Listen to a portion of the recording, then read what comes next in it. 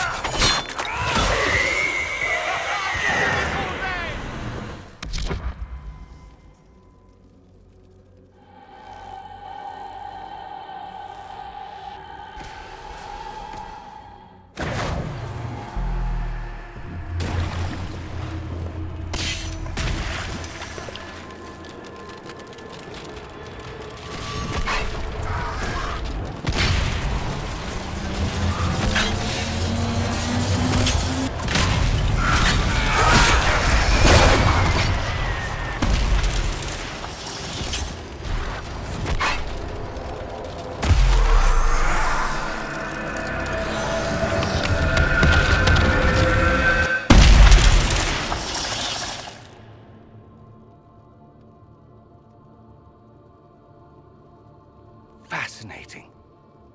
How does that work exactly? You don't even know, do you? You just wiggle your fingers and boom. Rift closes.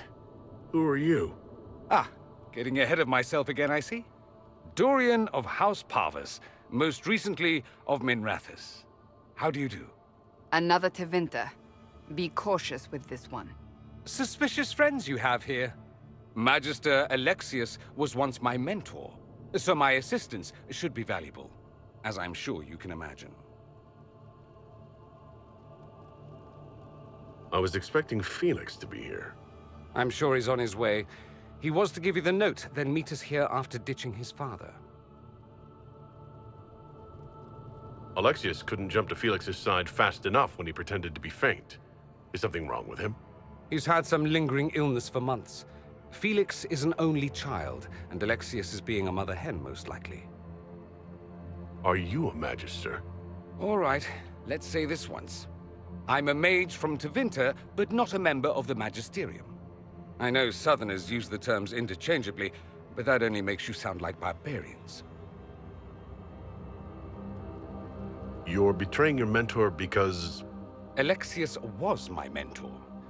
Meaning he's not any longer, not for some time. Look, you must know there's danger. That should be obvious even without the note.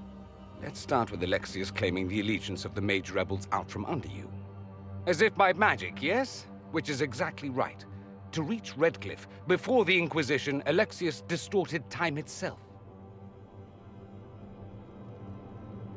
I hope that's less dangerous than it sounds. More. That is fascinating if true, and almost certainly dangerous. The rift you closed here. You saw how it twisted time around itself, sped some things up and slowed others down. Soon, there will be more like it, and they'll appear further and further away from Redcliffe. The magic Alexius is using is wildly unstable, and it's unraveling the world. You're asking me to take a lot on faith. I know what I'm talking about. I helped develop this magic. When I was still his apprentice, it was pure theory. Alexius could never get it to work. What I don't understand is why he's doing it, ripping time to shreds just to gain a few hundred lackeys. He didn't do it for them.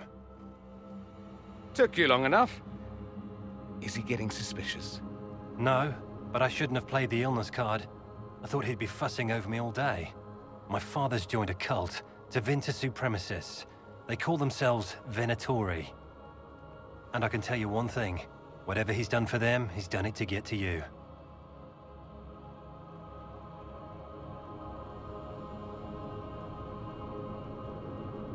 Alexius is your father. Why are you working against him? For the same reason Dorian works against him. I love my father, and I love my country. But this? Cults? Time magic? What he's doing now is madness. For his own sake, you have to stop him. It would also be nice if he didn't rip a hole in time. There's already a hole in the sky. Why would he rearrange time and indenture the Mage Rebellion just to get to me? They're obsessed with you, but I don't know why. Perhaps because you survived the Temple of Sacred Ashes. You can close the rifts. Maybe there's a connection.